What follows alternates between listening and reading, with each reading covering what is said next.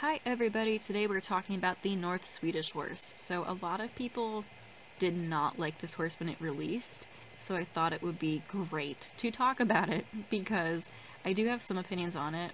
And although I'm not like a fan of this horse, I do like it, but I just feel like it could have been a lot better, but anyway, I think in Gen 1 there was a model for it, unless I'm confusing it with the Irish Cob. This horse was really loved, if I'm not wrong, in Gen 1.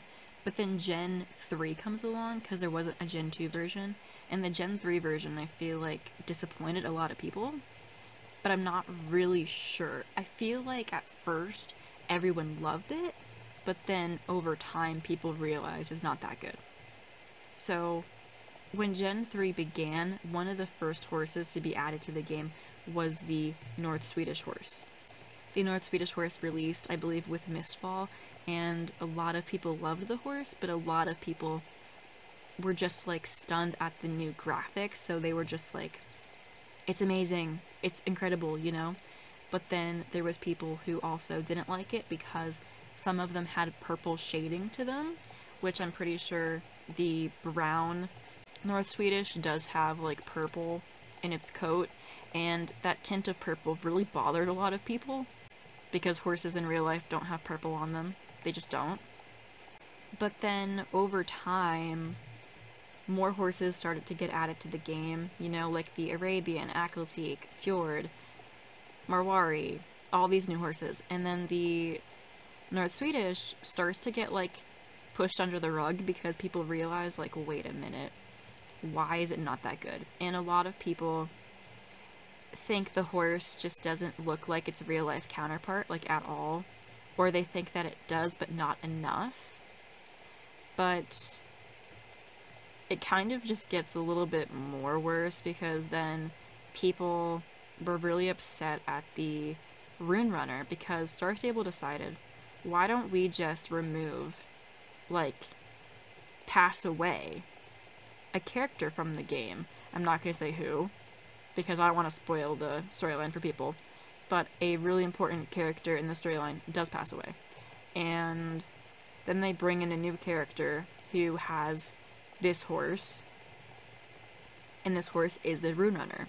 The Rune Runner is a special model of a horse that you need to work so hard on. Like, there's people who literally have been trying to get this horse for a whole year straight. I'm pretty sure it takes 6 months to get, but like, it's so much daily training, like every day, just to get this horse. It's like 120,000 XP to get this horse. It's ridiculous, honestly. So you finally get this free horse, and all this work just for a North Swedish horse.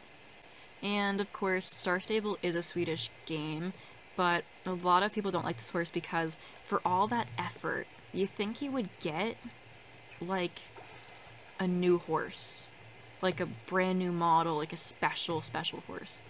But people think Star Stable used the North Swedish model because Star Stable is a Swedish game. So it's not a surprise that the Jorvik Wormblood may look like a Swedish Wormblood, or not a surprise that the North Swedish is used for a quest, But at the same time, it was kind of odd because a lot of people think the coat color is pretty for the North Swedish, but then a lot of people also just think it could have been on a different model. So from what I've seen, it feels like a lot of people kind of just decided to either stop using the horse because they don't want it, they've realized they could get better,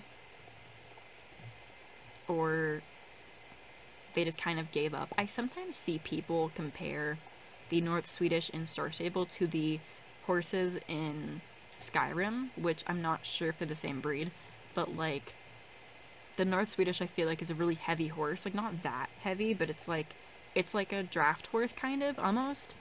And yeah, I do have a few of them, and I do like them. It's just, it feels like they could have been a lot better. But also for the time they released, I feel like they were really, really loved.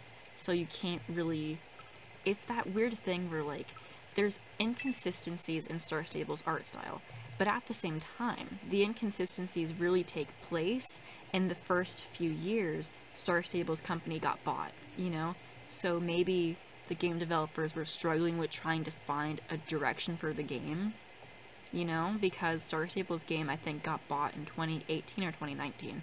So maybe the game developers were trying to find a way to make the horses fit the new aesthetic, and they were just, you know, trying their best to make it work. But also, things will improve over time, you know? Like, art styles improve over time. So it's kind of not really a surprise that the Jorvik Warmblood doesn't look as good as, like, the Percheron, you know? But it is odd how Gen 3 kind of is so inconsistent, because, like, Gen 1, like, you could tell they were all Gen 1, and then Gen 2, you knew it was all Gen 2. But then with Gen 3, some of the horses look like they're from Gen 2, or they look like they are Gen 3, but different versions of Gen 3, because some are so realistic and some are so cartoony that it's like, wait a minute, you know? So it kind of is what it is, but in my opinion, like, I do like the horse, but I would never pay full price for it. That's why I wait till discount days. And even if I didn't do discounts, I think I would still wait, because it's just, like, a cheaper option, you know? So, whatever. Anyway, bye!